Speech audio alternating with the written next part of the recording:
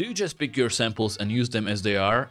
Well, stop. This might be the reason you are not getting the results you want. That's why today I'll show you a lot of tips and tricks that you can do with samples after picking them. And it may sound boring, but trust me, it's actually super important and it can improve your music production process so much. So yeah, let's get started. And also this video is brought to you by Skillshare, more on that later. Okay, here we are in FL Studio and I already picked my samples. And let's just see what type of song we would have if we just use them as they are.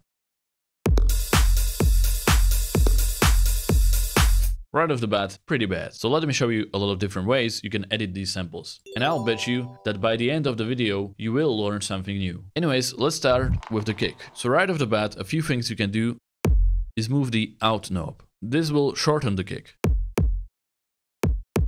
So you will still have the transient, the beginning of the kick, but the bass frequencies will be cut off. So if your kick is too bassy, you can just use the out knob.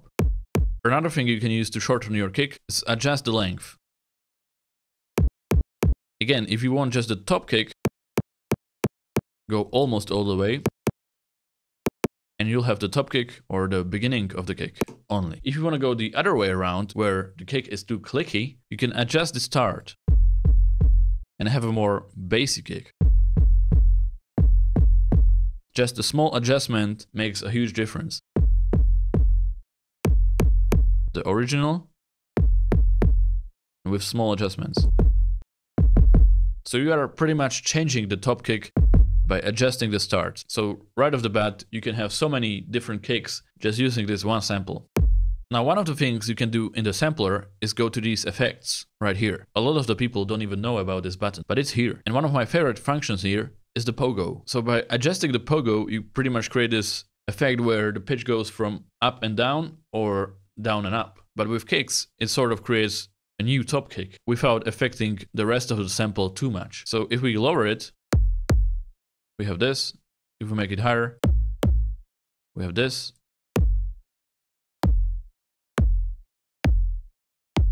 And again, just by adjusting it a little bit, we can create so many new kicks pretty much. And maybe we can have this. Another way you can adjust how clicky or how bassy the kick is by using the transient processor. So put your kick on mixer track number 1 and add in a transient processor. Now if you increase the attack, the kick will be super clicky. If you increase the release, the kick will be super bassy. And if you lower the attack, there will be less click.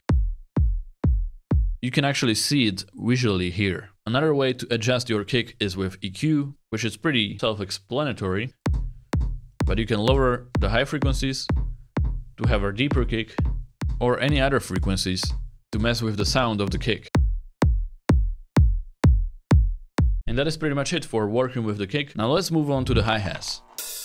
I have this long hi-hat on purpose, but again, you can do the out thing to shorten them, and you can mess with the same effects as the kicks. But one really cool trick you can use is go to the envelope right here and enable the envelope and lower the attack, the hold, the decay, and increase the sustain all the way up and release somewhere around here. So what that means now, as long as you hold the note, the hi-hat will play. But once you let go of the note, it will stop playing immediately. That means you can do shorter and longer notes with the hi-hat. And yeah, now if we go to piano roll and we play with the hi-hat, we can do a lot of different notes, longer and shorter.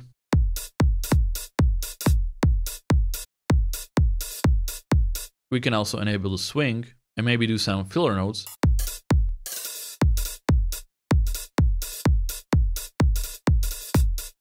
Sounds good. Okay, so if you want to learn more about music production than just editing samples, check out our sponsor today, which is Skillshare. Skillshare is a platform where you can, you guessed it, learn some new skills, including music production. So if you are interested in making music, which I think you are, this would be a great place to visit. You have tons of classes by professionals explaining everything you need to know about music production. And these are not like short videos. These are full classes that can take a little bit more time to watch, but they actually explain everything in detail. For all FL Studio users, I would recommend this class by Riley Weller, FL Studio 20 Beginner's Course. It has 4 hours of content and it teaches you everything you need to know about FL Studio. If you want to learn more, for example, about music theory, you can just search for it and you'll see all these classes teaching you about music theory. I actually really love this one by Fernando Arruda, which teaches you about music theory, but instead of using a piano, he uses a MIDI grid, which we all have access to. If you want to get access to these classes and all of the other classes on Skillshare, check out the link below. The first 1,000 people who click the link below will get a 1-month free trial of Skillshare Premium membership, and you can learn a lot in 1 month. So check out the link below, and now let's get back to the video. Now let's move on to claps. Now with claps, once again, you can use the same effects as I showed before with all these knobs and these things, but there's a few extra ones that I have in store for you. So we have this clap here. Let's bring it to the playlist, zoom in and hold shift to duplicate it. Hold shift while dragging your mouse.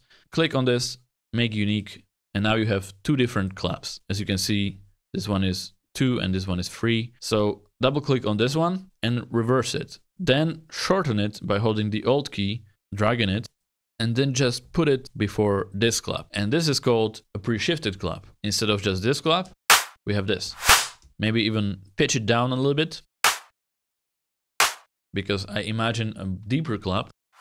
And yeah, now we have a really nice reversed or pre-shifted clap. One more thing we can do with claps that I like to do is, once again, make it unique, so you can edit it separately, put it on a new channel, and put reverb on it.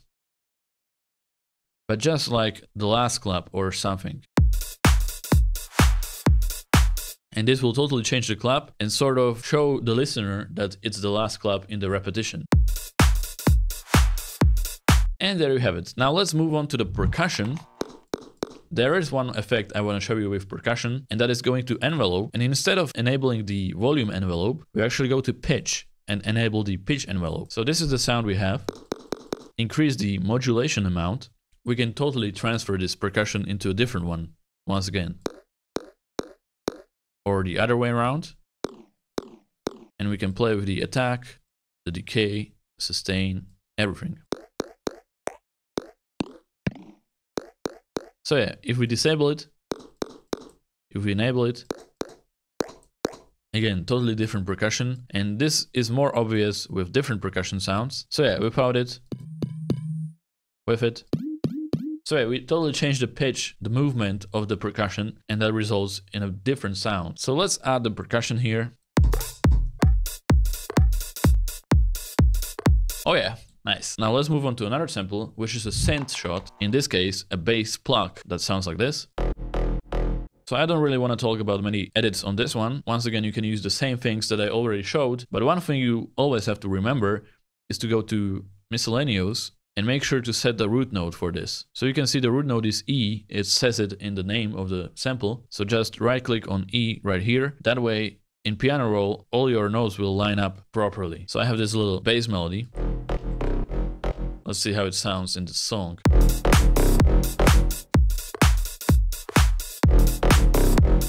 Nice. Another sound I'm adding is this down sweep. So what you can do with down sweeps? Well, many things. Now, of course, you can change the out to make them shorter. And if you want to make them even shorter, you can change the length as well. And create like a short sweep. But I actually want a long sweep. You can also reverse it to create an up sweep, which is pretty obvious. And if the up sweep is too loud at the end, you can change the out to make it more quiet. One more thing you can do with down sweeps, if you use them in channel rack instead of playlist, is you can actually create this nice LFO automation. Once again, go to envelope, enable the envelope, make sure it's all down except the sustain, which is all the way up. Check this in LFO, change the speed to 4 and move the amount to the left and lower the attack as well. And now you have this sort of sidechained down sweep. But that only works in the channel rack. So if you want to use it in a song, just put the pattern with the down sweep note in here and you can actually hear it in the song. Let's also take this down sweep and reverse it to have this nice up sweep as well. One more thing I want to show you is vocal shots and some edits you can do with those. So I have this vocal shot here. And as you can see, it ends like this. So once again, set the root note to the proper one, which is D in this case. And one thing you can do to make this vocal shot play forever is do the crossfade, like this. And now if we hold the note, it will play forever. That's really important with vocal shots. And another thing I always do is change the polyphony to 1, so only one note can play at a time. Another thing to keep in mind is pitching them down. So maybe you want to pitch the vocal shot down. You're gonna have this deep effect. But if you want to keep the natural voice of the vocal, just change this to E3 mono instead of E3 generic. So that keeps the color of the voice intact. Without it, it's like creates this deep vocal. So depending on what you want, make sure to differentiate between these two. Same goes if you pitch it up. So yeah, that is it for the vocals. Now let's include it in the song somehow. And yeah, there you have it. I will not work on this no more. So just so you have some satisfaction and some finished result, here it is.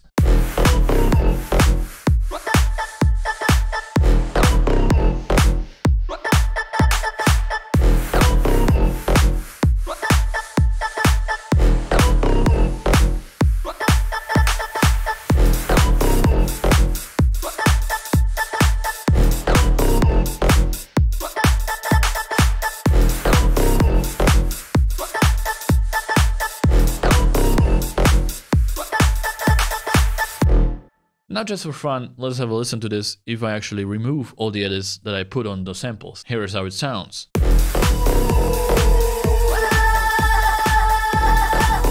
Yeah, pretty bad. So yeah, thank you for watching. Make sure to check out Skillshare, link below, get your 1 month free trial. And other than that, goodbye.